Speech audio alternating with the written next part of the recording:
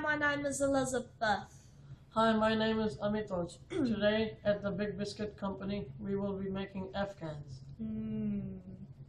The first thing we need to do is wash our hands and put on some gloves. Armitage walks over to the sink to wash his hands.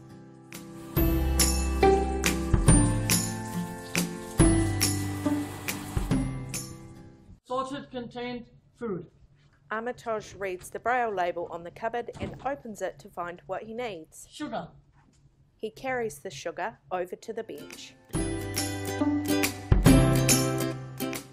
Measuring cups and spoons. Armitage reads another braille label and finds measuring spoons in the drawer. He cuts some butter and weighs it on the scales.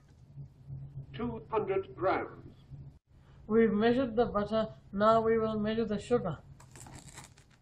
Armitage is using a measuring cup to scoop up sugar and is using a knife to level the top off.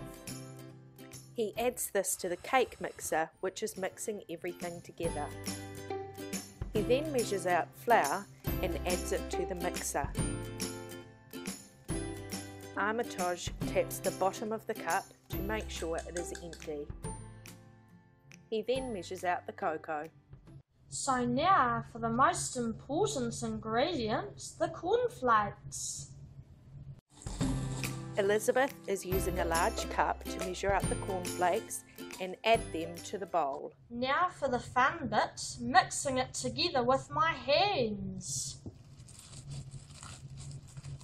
For each biscuit we need a golf ball size of the mixture.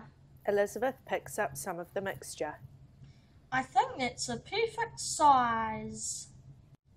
The best way to flatten the biscuits is with your hands. Armitage demonstrates how to flatten the biscuits using his hand. For safety reasons, it's good to put on oven gloves before opening a hot oven. Armitage opens the drawer, chooses some oven gloves and puts them on. Before putting the biscuits in, just open the oven a little bit to let the hot air out. Armitage opens the oven door and removes the tray with a safety person watching. Now to set the timer. Armitage turns the low vision timer round to 18 minutes and places it on the bench. It's time to get the biscuits out now. Armitage is wearing oven gloves. He opens the oven door a small amount before opening it completely and removing the tray of Afghans. He hands the tray to the safety person.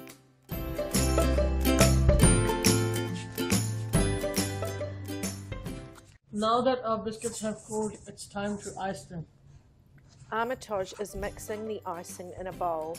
He then places 1 teaspoon of icing on an Afghan and uses his finger to get the icing off the spoon.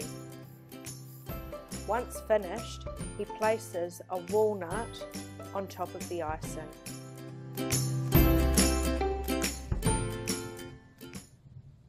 Our biscuits are now iced and are ready to be bagged for the customers. Iced Afghans on a tray.